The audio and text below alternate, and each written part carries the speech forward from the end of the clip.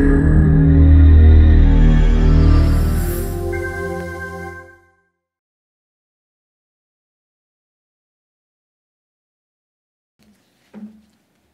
afternoon, everyone.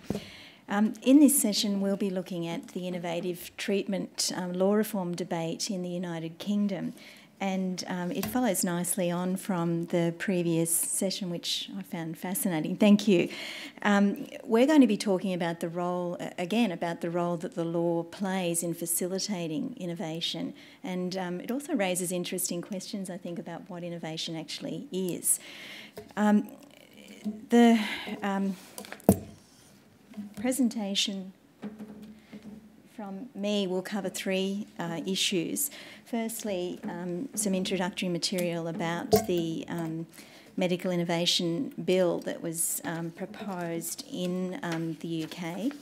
Got a very English flavour to this afternoon's discussions. Secondly, I'm going to talk about an overview, really, of the Australian law about people seeking damages for the consequences of innovative treatment.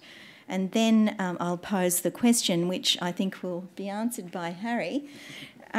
He gets the hard part of the afternoon's work, about whether we need law reform to facilitate responsible innovation in this country. So looking then to the English debate about the proposed law reform. In 2011, the advertising guru Saatchi, who happens to be a life peer of the House of Lords, sadly lost his wife, the novelist Josephine Hart, to ovarian cancer.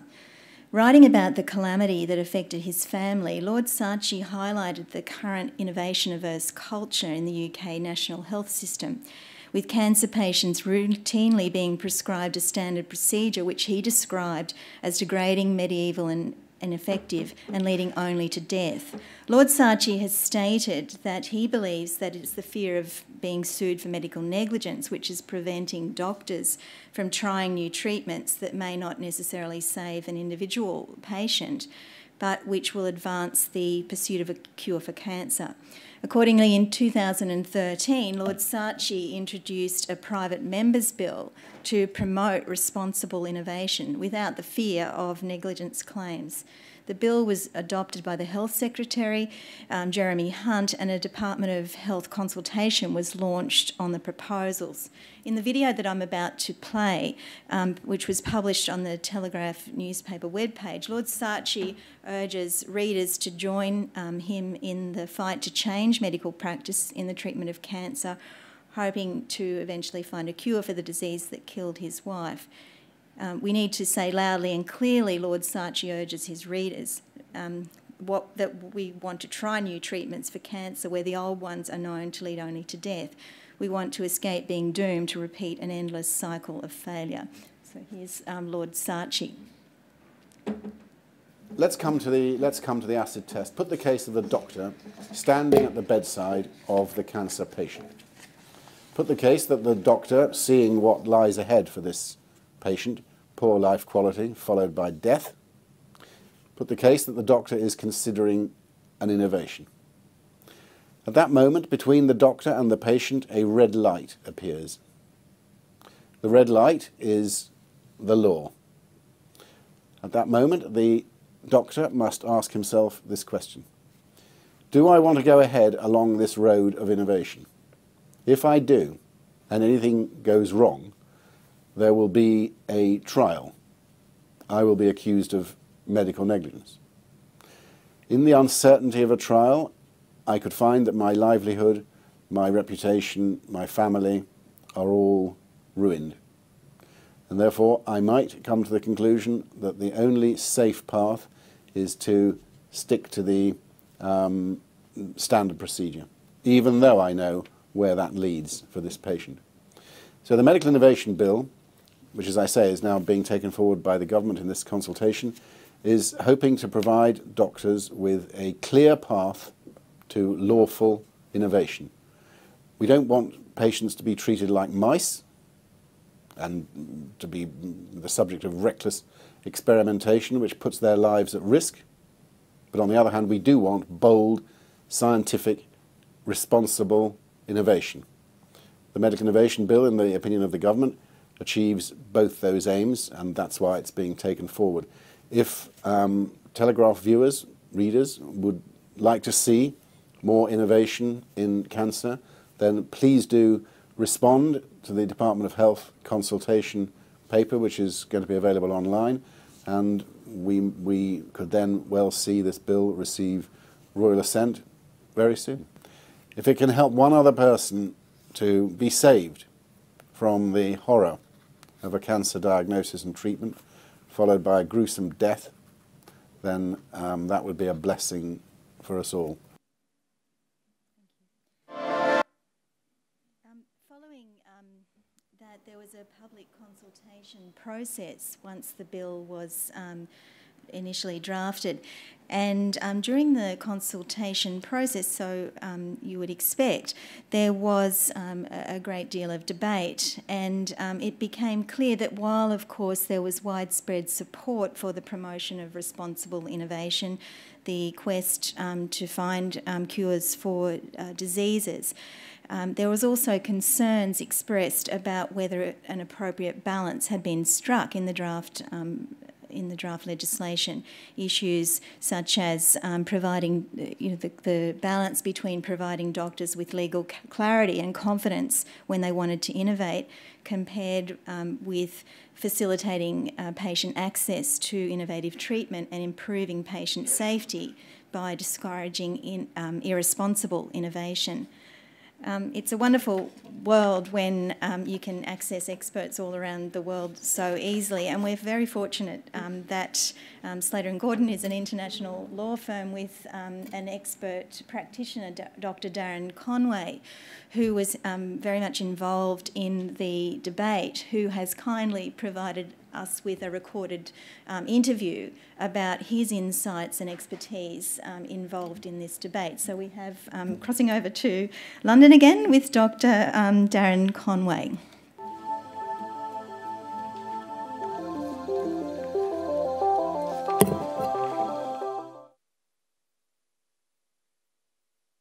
So my name is Dr. Darren Conway. I'm a solicitor with Slater & Gordon in London.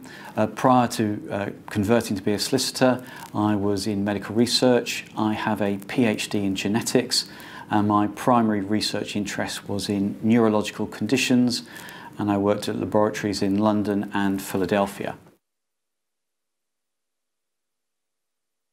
Lord Saatchi's wife died of a rare form of ovarian cancer in 2011. Lord Saatchi considered this to be a wasted life.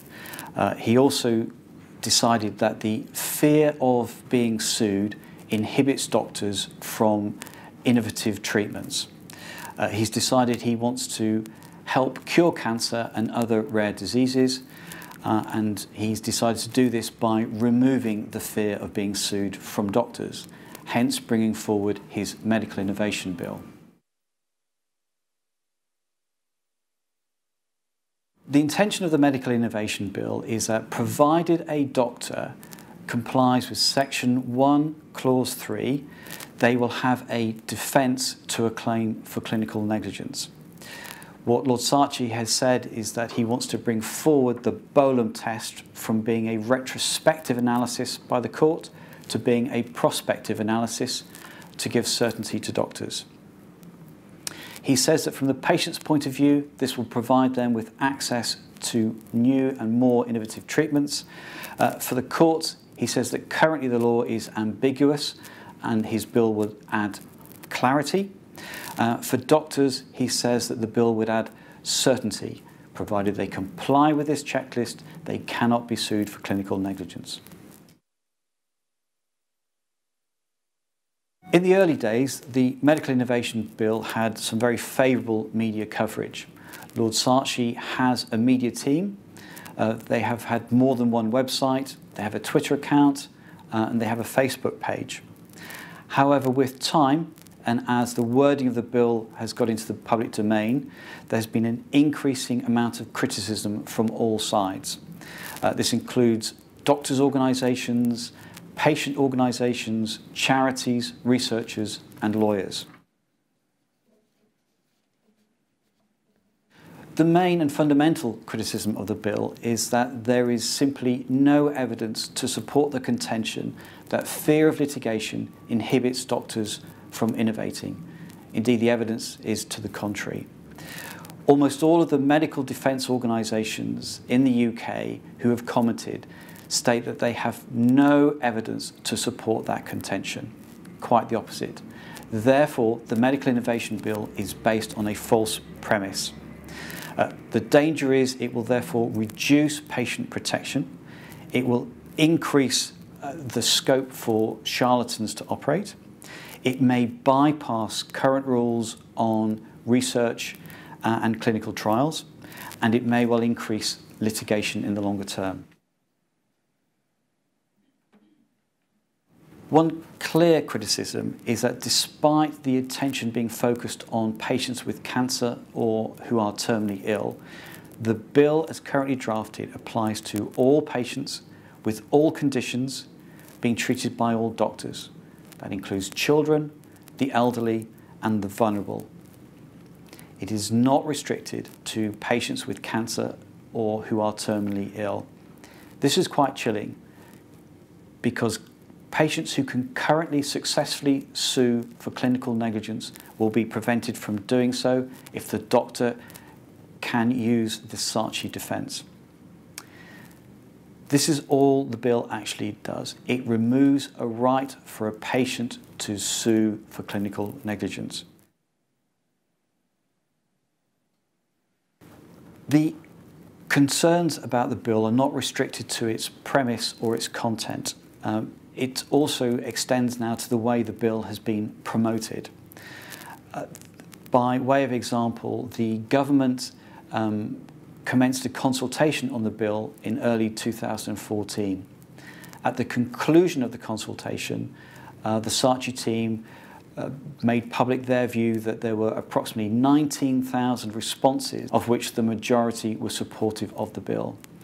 I made an application under the Freedom of Information Act to the Department of Health. They tell me that there were 170 responses to the consultation, of which the majority did not support the bill. On the surface, the Medical Innovation Bill appears to be a genuine attempt to promote innovation. Who does not want to find a cure for cancer? The reality is that it is likely to open Pandora's box. For patients, it removes a right of redress. They will not be compensated for negligently caused injuries. For courts, it's likely to increase litigation, partly because the bill solves a problem that doesn't exist, and partly because the wording of the bill leaves open a lot of interpretation. For doctors, those doctors that fail to make out a Saatchi defence may well be found to be negligent. For the rest of the population of doctors, this may mean they will take a step back from trying innovative treatment for genuine fear of being sued as a consequence of this bill. Essentially, the Saatchi bill fails in its stated aim. I am an ex-medical researcher. I support responsible innovation.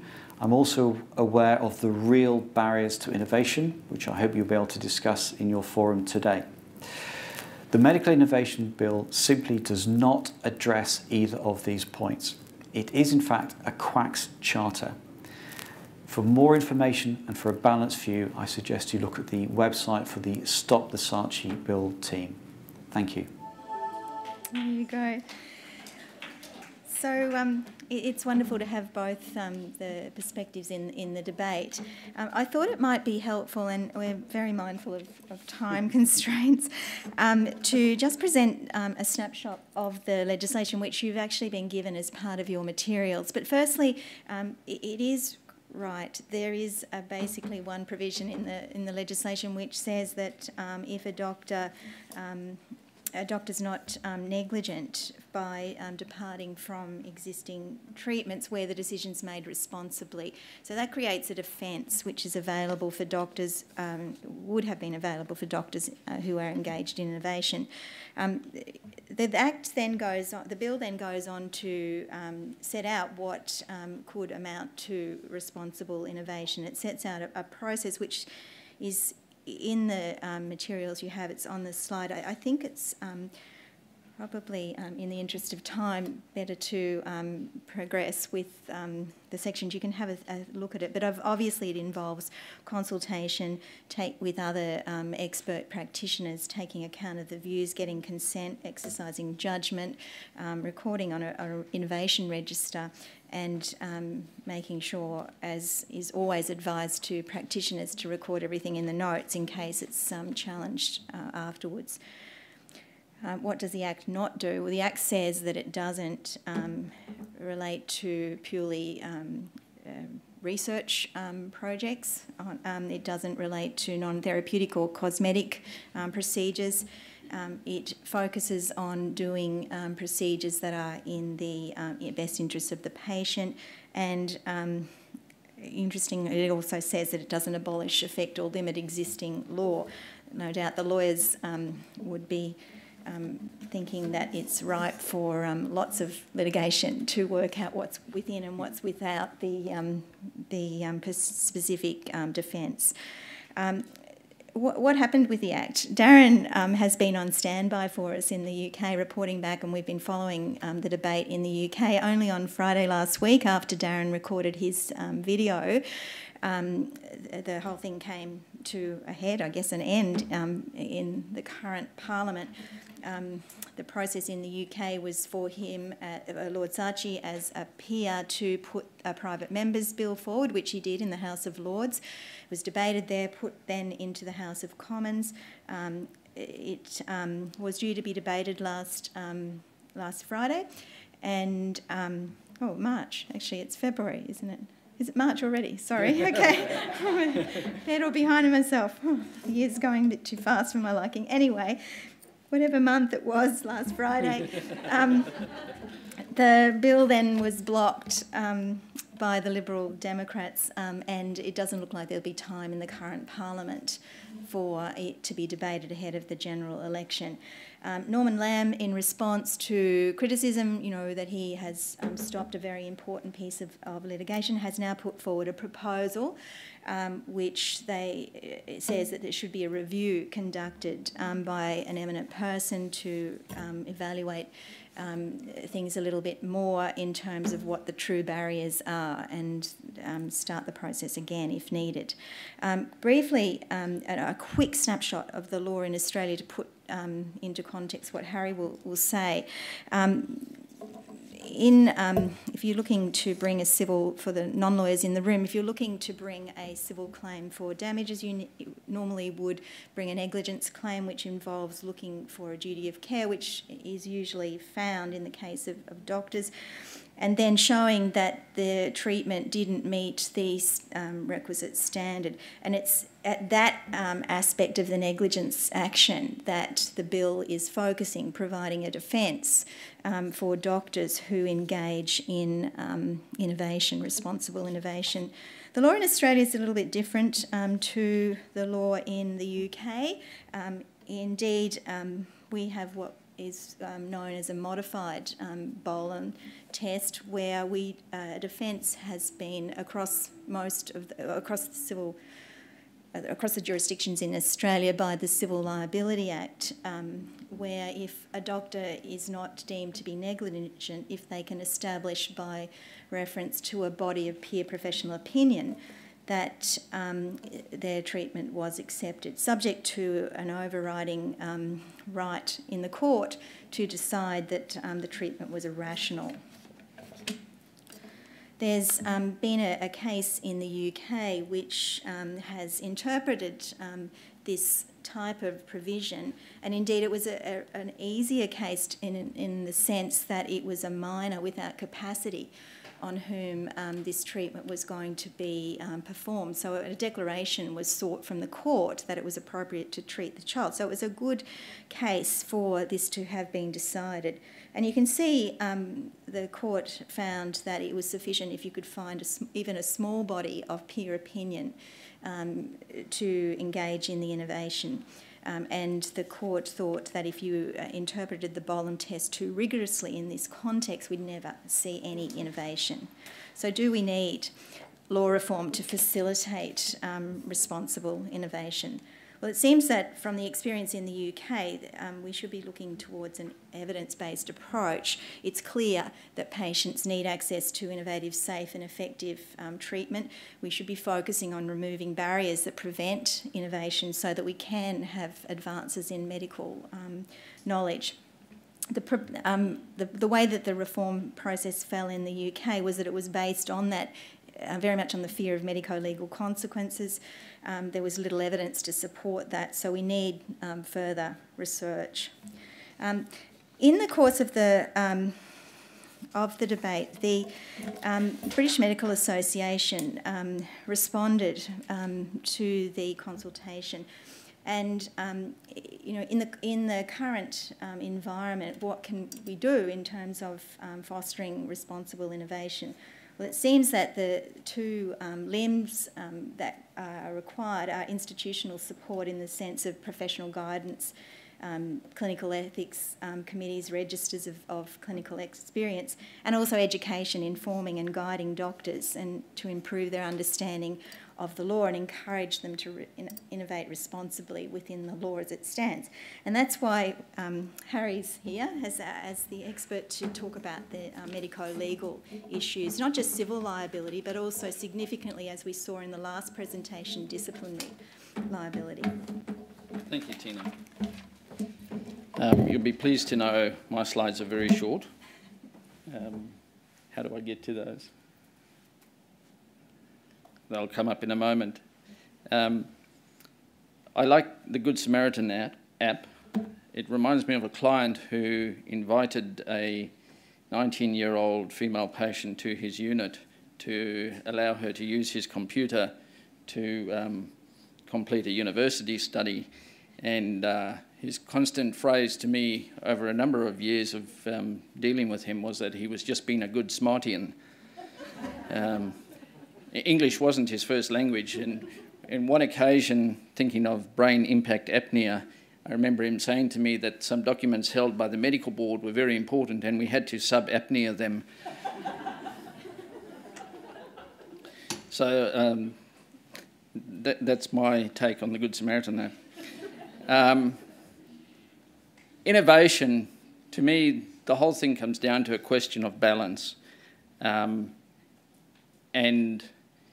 it's a balance between the interests of developing treatments which improve outcomes for patients against regulating people who might, for financial gain, status, or desire to demonstrate their incredible research ability, provide treatments which could harm and are unproven, or which may be seen as preying on desperate individuals. And it's a difficult thing getting that balance right.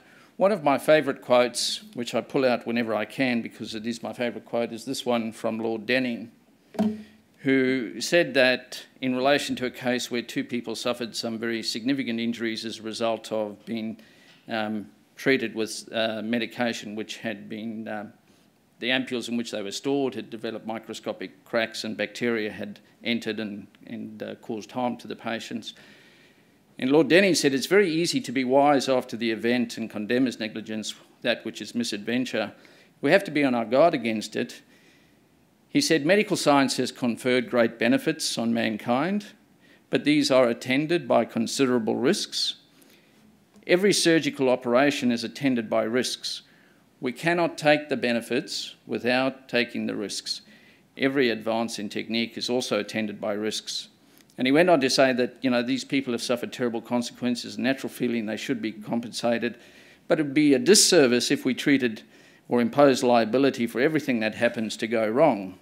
And his concern was that doctors could be led to think more of their own safety than the good of the patients. Innovation would be stifled and confidence shaken. And I think this is the same sort of concern that was driving Lord Saatchi. However, whether or not doctors are concerned about being sued is only one part, I think, of the issues that need to be considered in looking at what would be the impact of trying to encourage innovative treatment. The current position for most doctors, if they're trying to develop something new, is that they firstly get it approved by an ethics committee, and they go through trials, and they determine whether in fact it is effective. They publish a paper. If it's in a peer-reviewed journal, that's considered good evidence, and then that guides treatment. Unfortunately, that takes time, and of course there are people who are looking for an instant cure now. The difficulty with that also is that there are patients who can be quite desperate, and if someone says to them, I don't know if this treatment will work, but it might work for you, and they may be prepared to pay $10,000, $20,000 to go and have a treatment. You'll all remember the case of Dr. Patel, who had some patients in Bundaberg, one of whom had come down to Brisbane to be assessed by the Royal Brisbane Hospital relevant department. And that department had said to the patient, we cannot do any surgical treatment for you. We're now in a palliative stage, and you need to go back and work through the palliative stage. He went back to Bundaberg, and Dr. Patel said to him, in fact, we can do some surgery, and it might be a small chance, but there's a chance that we can actually remove the cancer.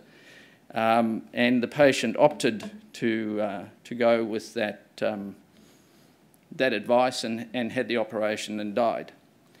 And so that's, I think, quite a good indication of the sorts of dilemmas that are raised. And I'm not trying to suggest any particular answers to you. I'm just here to raise some of the questions that I think need to be asked. And we need to be very sure about what we're trying to achieve when we're encouraging innovation. In terms of a medical defence position, because I work for a medical defence organisation, there's certainly a desire to see doctors improve, but it must be done in a responsible way. And one of the ways we have that, for instance, in the insurance policy is to say that we will cover you for claims as long as you're acting within your category of practice, so that we can see that you're doing things that a responsible group of doctors would like to see to be done. The other matter that I think doctors need to take into account in considering whether to do innovative treatment is not just, can I be protected against claims? Is Avant going to stand behind me, or another medical defence organisation? It's, is there going to be potentially some disciplinary issues that arise out of this? Because there's nothing in the Lord Saatchi bill that talks about the doctor being protected against disciplinary action. It simply says that it's not a departure from accepted treatment to do this, but the standard for disciplinary action in Australia, basically under the national law, is that it is unsatisfactory professional performance if you do something which, in the opinion of the decision maker, would be considered by the doctor's peers or the public as something of a lesser standard than could be reasonably expected. So it is quite a different test in the disciplinary scene, and it's conceivable that someone could say, well, patient, you've got cancer, everyone else has told you it's a palliative case, but I think that we can try this new treatment. Hasn't been approved by the TGA, but it could work. I don't know if it'll work, but it could work. It's going to cost you $10,000, but give it a go, and the patient receives absolutely no benefit, and there's a lot of money expended down the track, and sometimes they may in fact go through a lot of pain in trying to undergo these treatments. Now, it's quite conceivable that in that circumstance, the family may not sue the doctor for compensation, but may refer the doctor to AHPRA or, in Queensland, to the Ombudsman. We have the benefit of the Ombudsman here, and as a result, it may be that the doctor faces some disciplinary action. So I think we need to hasten slowly. From a medical defence point of view, I think doctors, whilst it is very important that we do encourage innovation, we need to do it responsibly. And for that purpose, one of the concerns that I have is if you look at what Lord Saatchi says is that the criteria in subsection 3 for what needs to happen to demonstrate responsible practice is the doctor should speak to another doctor. And I think it's more than just another doctor. I think you need to have an ethics committee or something like that, which is people who really understand not just the impetus, because you have a lot of pressure from your patient, I need something, I want something, but understand what is the impact going to be on that patient's family, all of the ethical issues that are raised in such a circumstance, which I think is very difficult for a single individual to be able to give a good balanced view about. The other thing that I am pleased to see in the Act is that there has to be a very clear record of the advice given to the patient, because that's not always done well. And I'll just end with a very brief story about records, recording advice, and the importance of it. And the reason for that is patients often don't recall properly what is said to them in a consultation and can take it completely out of context. An example of which is a man went to visit a friend on a rural property, couldn't find him in the farmhouse, went down to the equipment shed and saw him standing in front of a tractor, and he was gyrating slowly and starting to undo his shirt.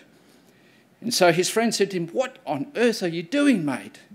And he said, "I'm following my doctor's advice." And his friend said, "What sort of advice is that?" He said, "Well, I've had some intimacy issues in the marriage, and I went and saw my GP. And he said to me, the problem is that you're not proactive enough. You need to be more proactive. I want you to go straight home and do something sexy to attract her." Thank you very much.